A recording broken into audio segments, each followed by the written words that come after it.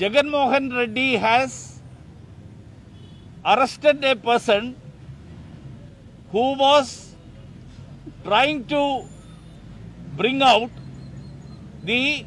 those who are doing illegal activities, and the government is protecting those who have broken the law.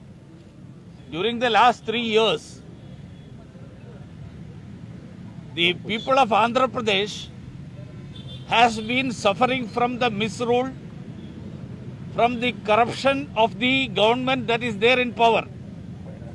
But now it has gone to the level of, on the issue of law and order also. Jagan Reddy has arrested a person who was trying to bring out those who are doing illegal activities, and the government is protecting those who have broken the law. During the last 3 years,